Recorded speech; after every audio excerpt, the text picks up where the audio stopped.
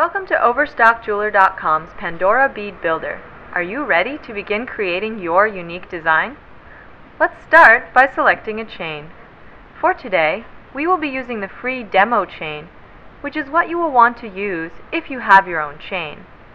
Now, select a bead variety from the drop-down menu. For today, we will be choosing inspirational beads. Use the arrows on the left or right of the screen to scroll through the different beads in the category.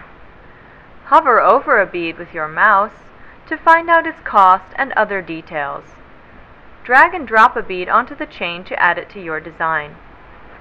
Let's add some color with these crystal beads. Here comes the fun part. Mix and match different beads for a truly personalized gift or a special accessory for yourself.